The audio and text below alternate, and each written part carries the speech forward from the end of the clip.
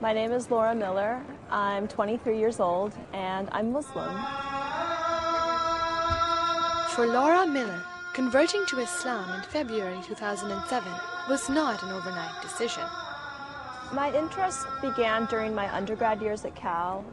I took a variety of classes, like Middle Eastern related classes. I took Arabic, a course on religion. The educational pursuit soon turned into something deeper. But it wasn't until a trip to Egypt with a group of Muslim friends last winter that Laura felt she was ready.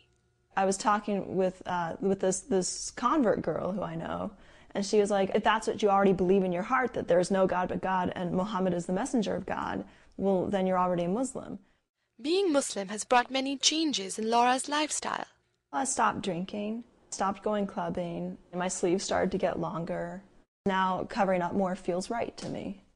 But Laura still has to face the biggest challenge of all, confronting her Jewish family. They'd probably think I'm betraying my culture, my family, my tradition. My dad once said I would feel differently if you converted to a different religion, like to Buddhism or to Catholicism, than if you converted to Islam. Since September 11th, the rate of conversion to Islam in the U.S. has more than tripled, with over 20,000 people converting each year.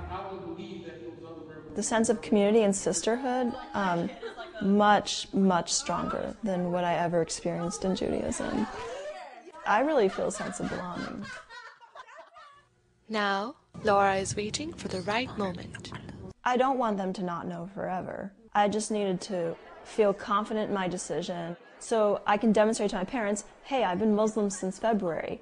Have you noticed like a really bad change in me? Have I like gone off and become a crazy terrorist? No. I'm a normal citizen of American society.